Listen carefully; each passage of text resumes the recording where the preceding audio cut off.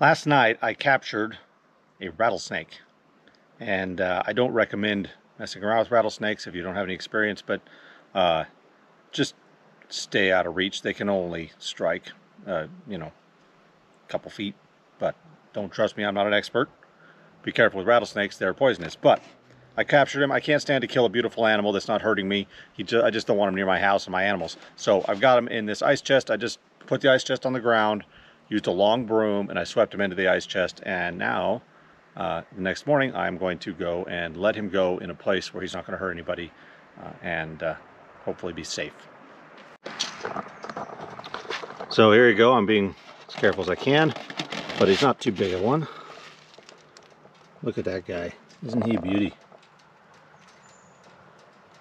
Beautiful animal. I'm going to just turn him loose here and let him have a nice life somewhere where he can't bite my kids. So we're going to take him over here. Turn him loose.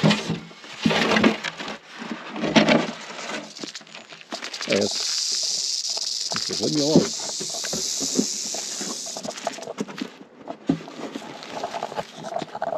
Set the camera here.